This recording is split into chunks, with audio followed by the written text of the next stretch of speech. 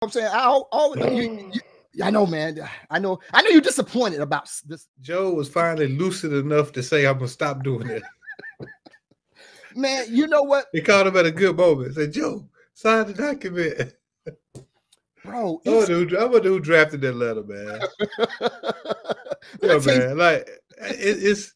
I got so many thoughts. Like, who drafted that letter? That's what I really want to know.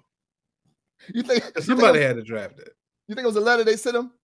Yeah, so he just signed it. He's like, "Come on, man. As soon as he, it's like sign the power of attorney. As soon as he know his name, get him to sign it." I mean, think about all the people that's been getting on stage for the last week or so lying. He is absolutely not dropping out of this race. He had no choice. Yeah, once we was on the phone the other day, I told you Barack said he got to go. There you go. Once Barack and Pelosi said it, he had to go. How can go against the will of the people, so to speak? I don't know. Ain't no will of the people because he ain't accepted the nomination yet. That's what Trump did this week. You don't accept the nomination until you get to the committee. So he's going to decline the nomination. So then they have to then choose another candidate, which is presumptively going to be our vice president, but could be somebody else.